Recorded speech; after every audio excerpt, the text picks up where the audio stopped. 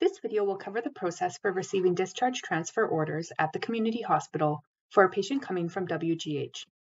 The first step is to sign up for the patient from the ED tracker. As soon as you access a patient's chart, you'll be prompted that there are discharge transfer orders.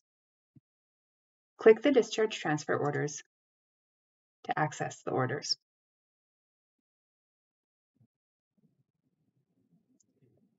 The preview screen will display with the suggestions from the WGH physician.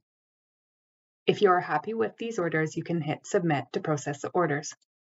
To change the orders, select Reconcile. From here, you can adjust the orders as needed. Hit Preview to view a summary of the orders. From here, if you are happy with the orders, you can submit them and enter your PIN.